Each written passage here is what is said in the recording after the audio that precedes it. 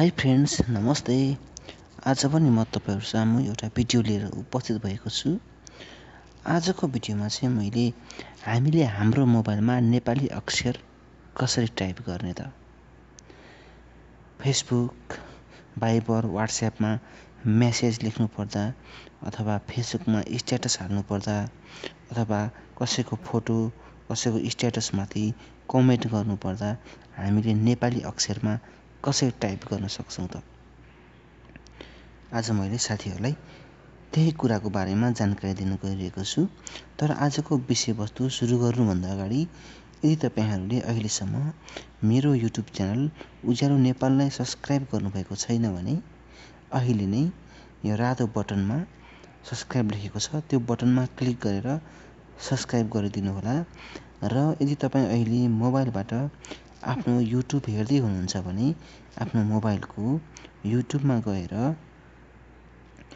युट्युबको माथि सर्च बारमा सबैभन्दा माथि सर्च बारमा उज्यालो नेपाल UJYAAL उज्यालो NEPAL उज्यालो नेपाल टाइप गरेर सर्च गर्नुहोला। सर्च गरिसक्नुभएपछि सबैभन्दा माथि देखाउने यो रातो घेराभित्र बुद्धको लोगो भएको च्यानललाई ओपन गरेर तपाईले त्यहाँ देख्न सक्नुहुन्छ उज्यालो नेपाल बुद्धको लोगो, त्यहाँभन्दा मुनि रातो अक्षरमा सब्स्क्राइब बटन लेखेको छ त्यो बटनमा क्लिक गरेर त्यसकै दायाँपट्टि आउने यो घण्टी आकारमा पनि क्लिक गरेर मेरो च्यानललाई सब्स्क्राइब गर्नुभयो भने मैले हाल्ने यस किसिमका भिडियोहरु तपाईको युट्युबमा आइपुग्छ। अब लागौं आजको विषयवस्तुतर्फ। हामीले हाम्रो मोबाइलमा नेपाली अक्षर कसरी लेख्ने त। त्यसको लागि हामीलाई एउटा एप्लिकेसनको खाँचो पर्छ। त्यसको लागि हामी हाम्रो प्ले स्टोर खोलौं। प्ले स्टोरको माथि सर्च बारमा नेपाली किबोर्ड भनेर टाइप गर्नुहोस्।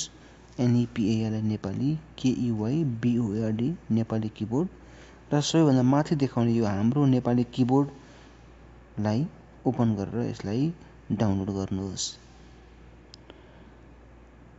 म पनि यसलाई डाउनलोड गर्छु। मेरो मोबाइलमा मेमोरी फुल भएछ। म एउटा कुनै एप्लिकेसनलाई डिलिट गरेर यो हाम्रो किबोर्ड डाउनलोड गर्छु। ओके, डाउनलोडिङ हुँदैछ। डाउनलोड पेन्डिङ भनेको छ। ओके, स्टार्ट भयो। तपाई पनि आफ्नो मोबाइलमा यो हाम्रो किबोर्डलाई इन्स्टल गर्नुहोस्। एकदमै सानो छ यो, एकदमै 1 पोइन्ट कति MB को छ। एकदमै चलाउन पनि एकदमै सजिलो छ यो। ओके, इन्स्टलिङ भइरहेको छ। अब यो पुरै इन्स्टल भइसकेपछि यसलाई हामी ओपन गर्छौं। ओके, ओपन गरौँ। अब